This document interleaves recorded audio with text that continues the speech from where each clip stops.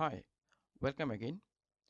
Today I'll show you how to configure SMB Multichannel from a Windows 2016 virtual machine as the SMB client, and Qnap NAS will be our SMB3 server. SMB Multichannel on Linux Samba system is not production ready yet, but I have seen so many people using this feature for a long time without any issue. So that's why I have planned to use SMB3 Share as my Veeam backup repository to get the full throughput during backup from the storage. So let's implement Qnap SMB3 with VMware, and from Veeam accessing the SMB3 share as backup repo.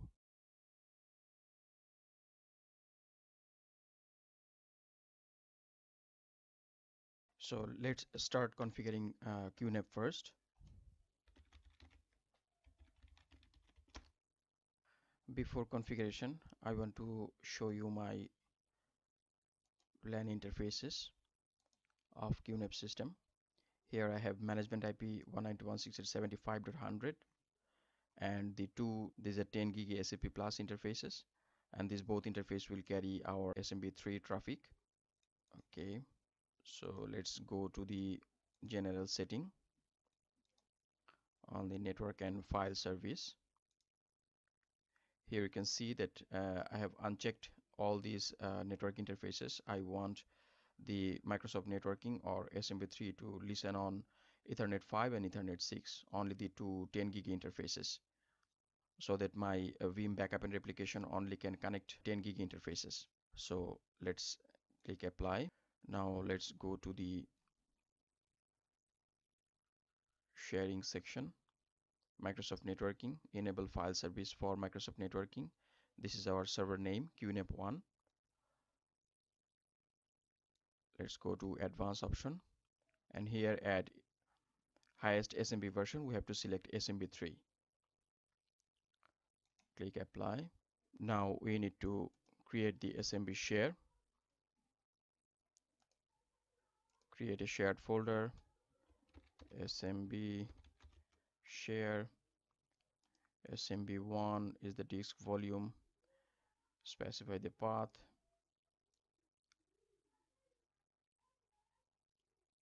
We don't need anything here. Let's create.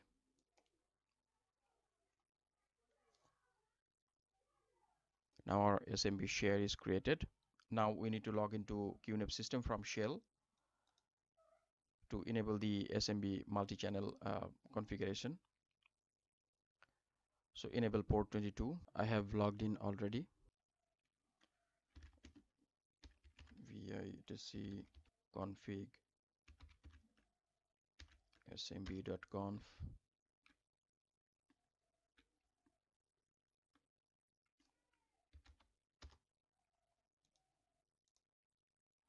Here we need to put only server multi-channel support equal to yes.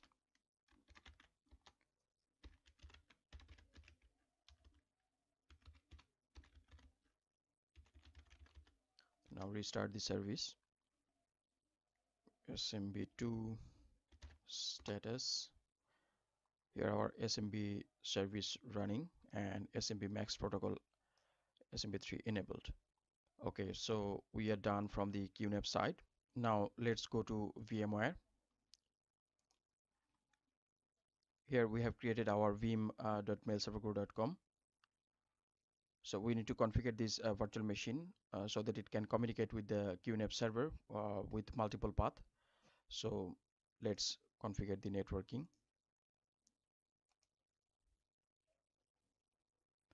We need virtual machine port group for a standard switch. Create a new switch.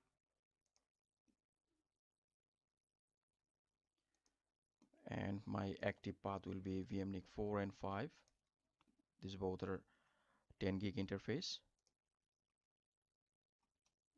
First is SMB P1 port group.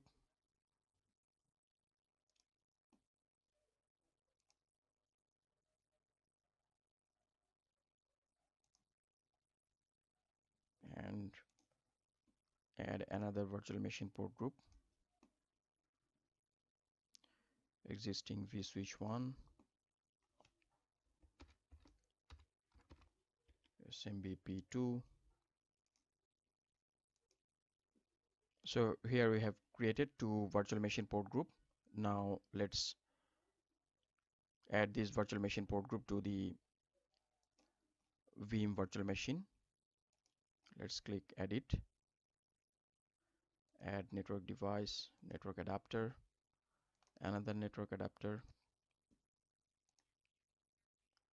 This one will be VMX-Net3, and virtual machine port group will be SMBP1.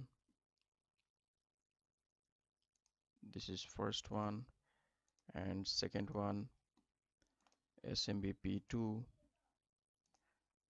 and the adapter type will be VMX-Net3. So hit OK.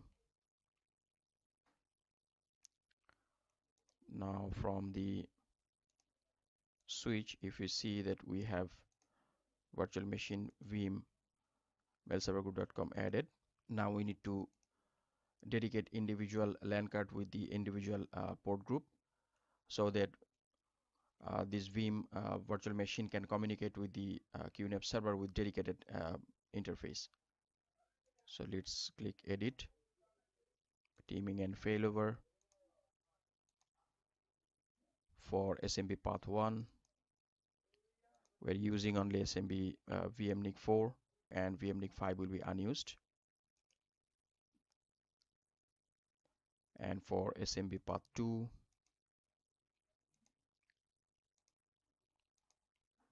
we will use VMNIC5 for this path, and VMNIC4 will be unused.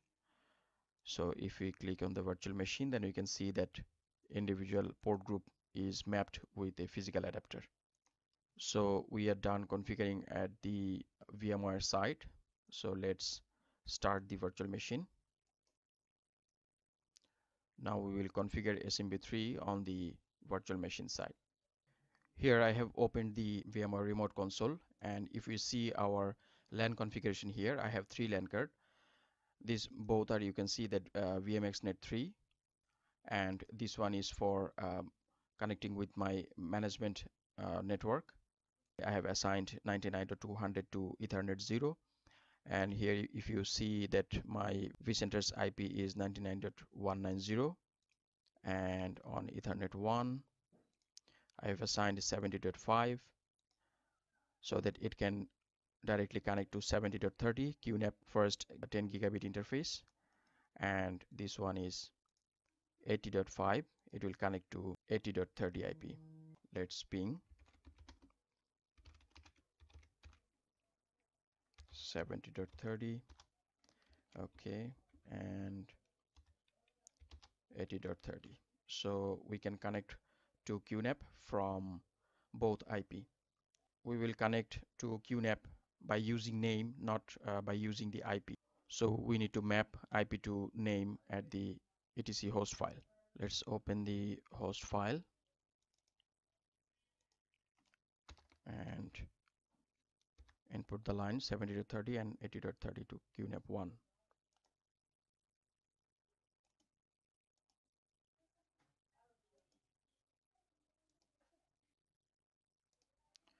So now if we ping Qnap 1, it can communicate with the first IP. Now we need to open the PowerShell. Now at the PowerShell, we need to get net adapter. This will list all the adapters. Here you can see that we have two 10 gigabit Ethernet and one 1 GB Ethernet. So we will use these two paths for the SMB, not the last one. We will specifically define to use this both path for the SMB traffic. Let's see our LAN cards are RSS capable. This is mandatory. This receive side scaling feature is required for the multi-channel to work. Get SMB client configuration. As we are using this server as a SMB client, so from the client side SMB multi-channel should be enabled. It is by default enabled. So here you can see enable multi-channel equal to true. Now get SMB client network interfaces. It will show which interfaces are participating with the SMB traffic. So it shows 3 LAN card. We will explicitly define these 2 for SMB traffic. We need to remove SMB version 1 from the system. So let's see if it is enabled. I've already disabled this one. So it says the available. If it is installed, then it will say installed. In that case, you have to put this command, Windows optional feature online feature SMB1 protocol, to remove this, or you can also remove this from the remove roles and features.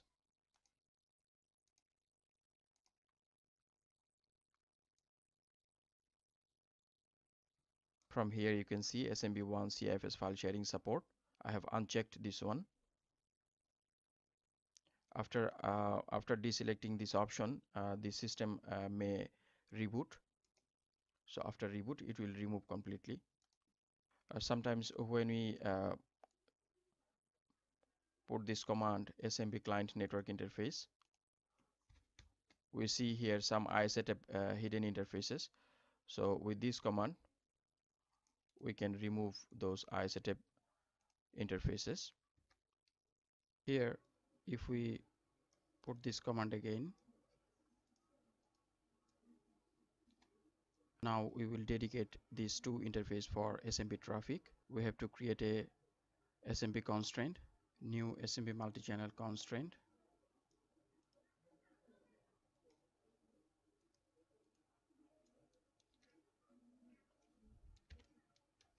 This means we are defining an SMB constraint to connect to server Qnap 1, use interface ETH1.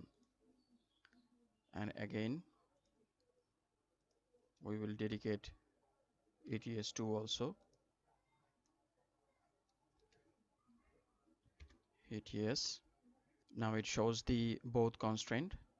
To connect to server name Qnap 1, it will use the interface etho1 and etho2. Now if we put get SMB connection, we should not get any, but SMB multi-channel connection,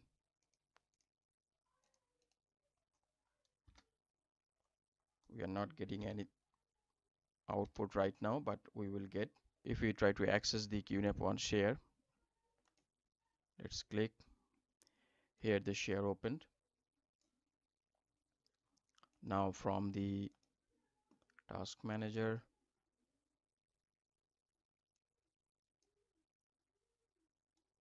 let's open, let's give a file transfer. If the SMB3 configuration is okay from Qnap side and from the Windows Server side, then during a file transfer we will see these both interface will take part with the data transfer. Let's upload a ISO file to this SMB share.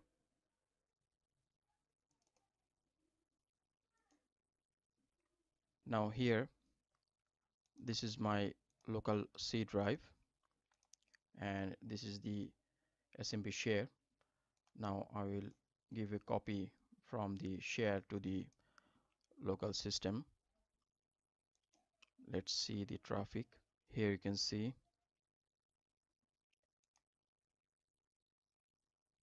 Now if we give this command get SMB multi-channel, here you can see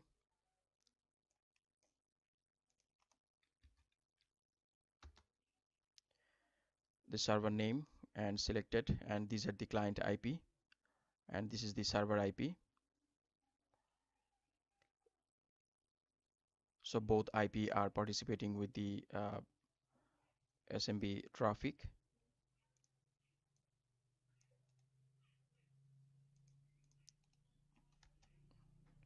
And this is the SMB connection to SMB share from the server name Qnap 1.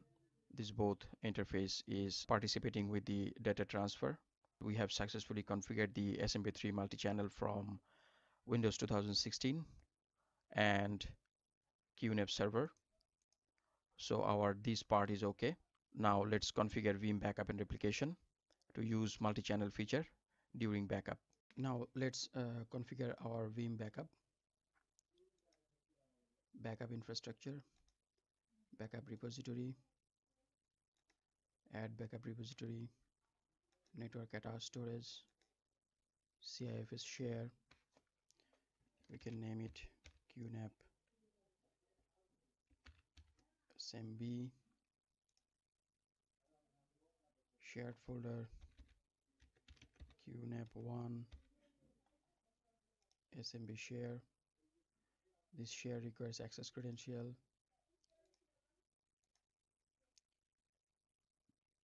Qnap admin.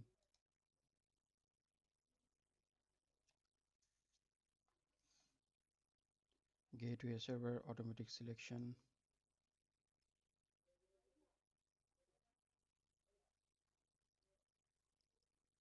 Okay, limit maximum concurrent task 4.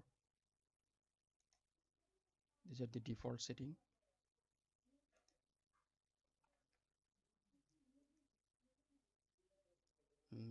Click apply. So it will add our Qnap share directory as the backup repository.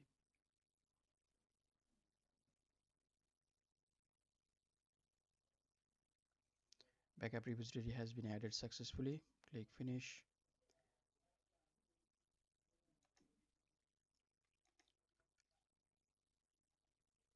Now let's go to inventory, VCSA,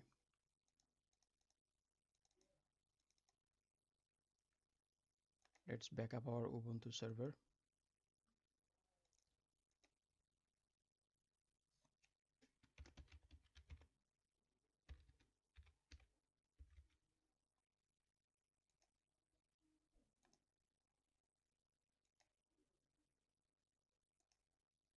Backup repository Qnap SMB. Next,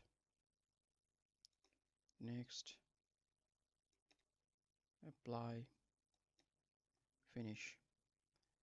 So we have created a backup job. Now let's open the task manager, and in the behind we have opened the Qnap resource monitor to see the data transfer from adapter 5 and 6. These are our 10 gig interfaces. So click active full backup.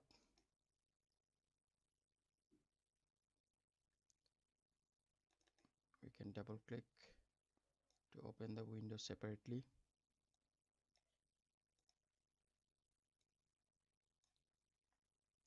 So now here our backup starts.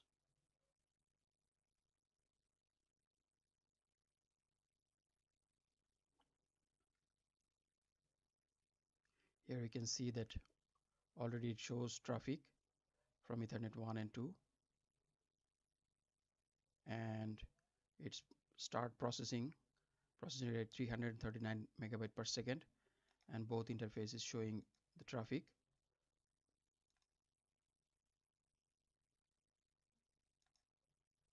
So this is the test. Already it sent 940 megabytes Mbps, already transferred 18.9 gig, and our both interface used to transfer the data. So we have done our testing.